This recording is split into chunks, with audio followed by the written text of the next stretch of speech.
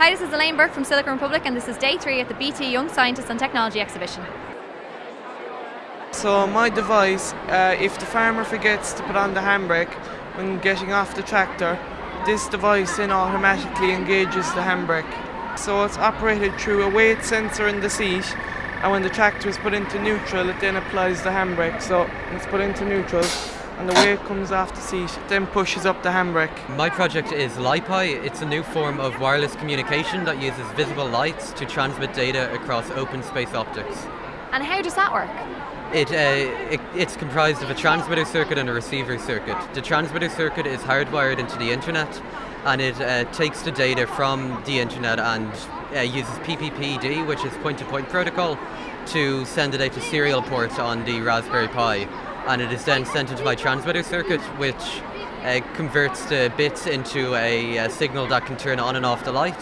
The receiver circuit is comprised of a photodiode that picks up the light signals, converts them into electrical data, which is in an analog signal. I then use 2 transistors to convert the analog signal into a digital signal, and then it is passed into the Raspberry Pi for processing and then into my MacBook to facilitate internet access. The title of our project is a statistical analysis of the short-term side effects of the HPV vaccination. So this is the vaccination which prevents cervical cancer, and it is offered to first-year students in our school and schools across the country.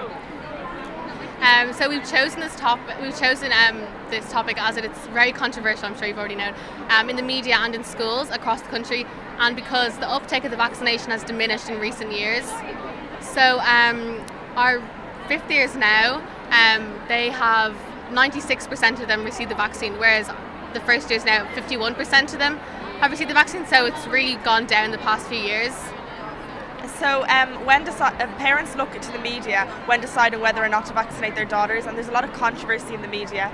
So if the media is going to be used in the context of decision making, the information really needs to be accurate and well balanced regarding the risks and the benefits. We handed a survey to the doctors, and 100% of them were for the distribution of the vaccine and had never witnessed any patients having an adverse reaction, so that was of interest to us. My project is driven by gender and investigation into subject choice in first year. And what did you find out? I found that the TASTE programme, which is where you trial the subjects before you pick them, really helps students to pick the subjects they want and evens out gender bias in particular subjects. So our project is about designing a water purification system for developing countries. So we started out researching different methods already in use and which ones we wanted to incorporate into our project. So the first one we did was a sand gravel filter, which you didn't do. Yeah, so at the top we were supposed to get the larger particles and it was to go down the smaller ones. And then the water was completely clear, but the water still has bacteria and heavy metal ions that can harm you. So we use cysteine, which is an amino acid which acts as a magnet for the heavy metal ions. So we sanded down some plastic bottle pieces and covered them in a cysteine solution. So when the water went through, the heavy metal ions would stick to the plastic. There are still microorganisms in the water which could cause disease in the gut, such as cholera or dysentery.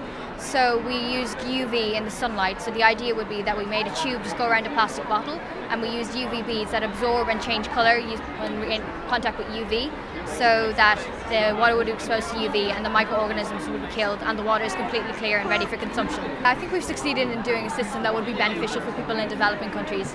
I mean, it's important to use science to help people not just in first world countries but in third world countries as well.